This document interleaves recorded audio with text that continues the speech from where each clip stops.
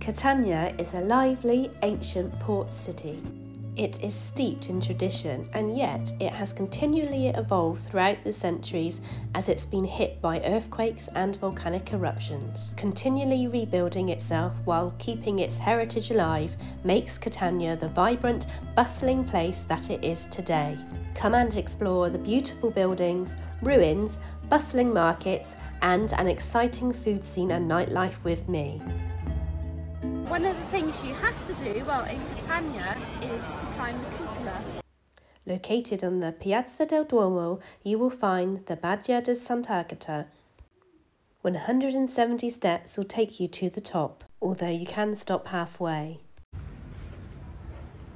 These steps are really narrow. You can climb the church every single day, but be warned that it is closed between 12:30 and 3 p.m. Here you can enjoy a breathtaking 360-degree view of the city.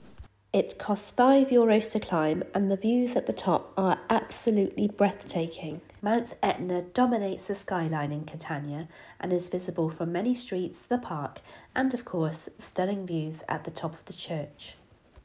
In the same square and in front of the cathedral is the Elephant Fountain. This is currently being restored in 2024, but I managed a sneaky peek through the gap in the scaffolding and from above. The elephant has become a symbol of the city, so I'll be sure to take a closer look when I return.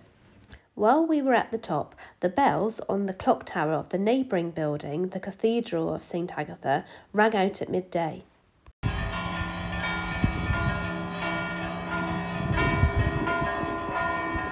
It was remarkable to hear alongside the incredible views.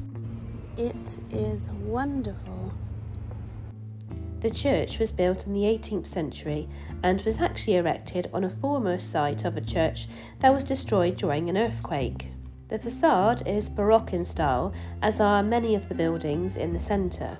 My favourite place to visit in Catania, tucked just behind the Piazza del Duomo, is the fish market. The best time to visit is early to mid-morning, and by starting your day in this historic marketplace, you get a real sense of what life in Catania is like. The market is home to the freshest, best produce from meat, cheeses, fruit and vegetables, and of course it specialises in the freshest fish and seafood you could possibly imagine. It's the craziest, busiest marketplace I have ever visited, and it is easy to see why Catania has such a remarkable food scene, given the abundance of fresh food that is available. The market runs Monday to Saturday, and on a Sunday you can visit the same area for a flea market. The flea market's very popular with locals, and you can also grab a bite to eat. I got a real sense here that the people are incredibly passionate about the food that they produce. Tasty. The fish market is also lined with places to eat, and you're really spoilt for choice.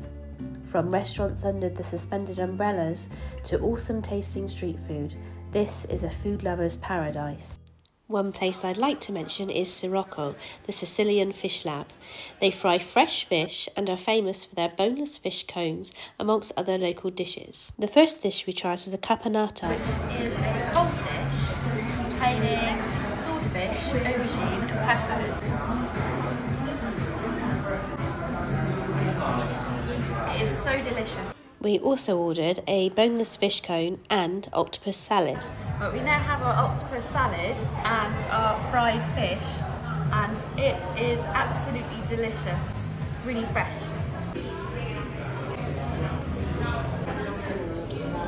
It was bustling inside, and with so many wonderful flavours, it's easy to see why. Another place that I'd like to mention is the Urban Barbecue. Wow, that was absolutely fantastic. The atmosphere was buzzing and the food was the highest quality. We really enjoyed eating here, both during the daytime and at night.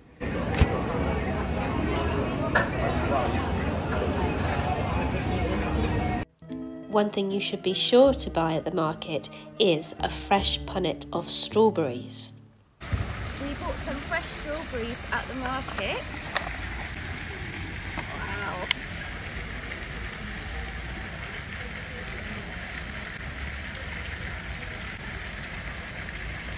They're so red and juicy.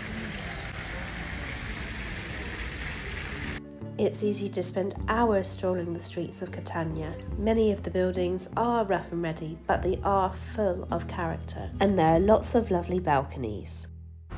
Nearly everywhere you go, you can see Mount Etna. Heading back towards the Piazza del Duomo, you can already see the Cathedral of Sant Agata, which dominates the square. A Duomo has stood on this site since the 10th century, although it originally would have looked entirely different. It has been destroyed and rebuilt several times because of damage caused by Mount Etna and earthquakes. The cathedral is named after Sant Agata, the patron saint of Catania.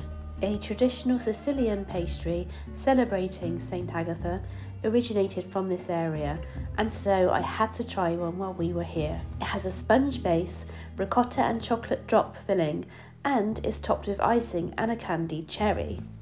There was a fantastic choice of pastries, cakes and tarts at Pan del Sol. I wanted to try one of everything.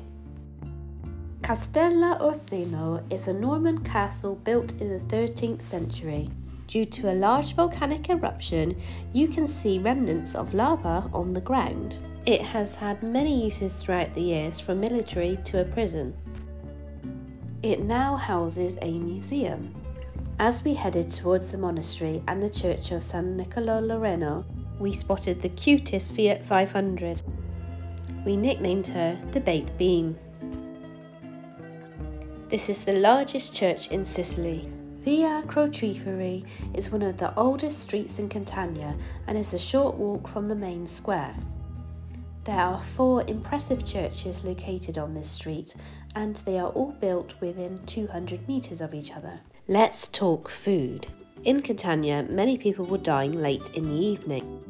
Many will stop for an aperitivo first, and we enjoyed visiting Magna Sicily for some food and €3 cocktails on several occasions. Cheers! When I say that Catania comes to life at night, what I mean is that there is clearly a deep-rooted love of food here. The produce is fantastically fresh, and businesses take real pride in what they serve. From restaurants to street food, taking time to savour mouth-watering food is at the heart of the culture.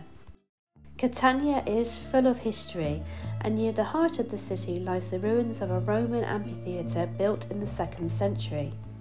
If you enjoy visiting ruins, then you can follow a free digital tour on your smartphone. Using the QR code, you can navigate your way around the city, exploring the historical sites of interest. This is the Opera House, located in Piazza Vincenzo Bellini.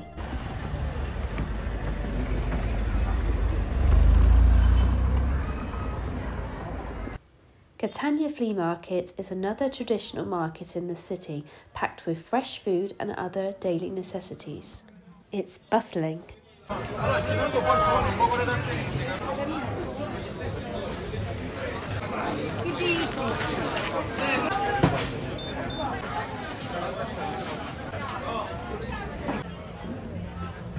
While we were there, we bought some delicious olives, which we decided to enjoy in the nearby public park.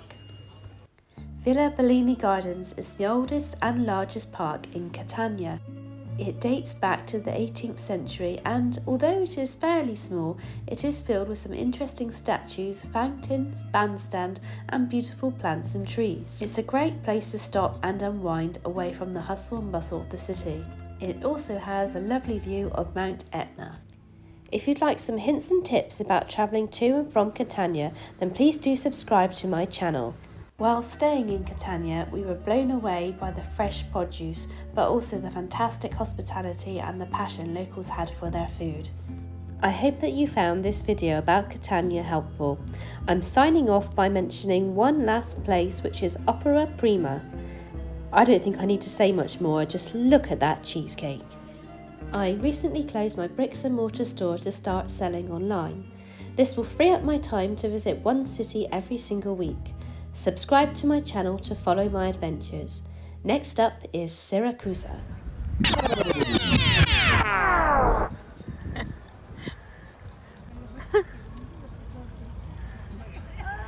Too hard.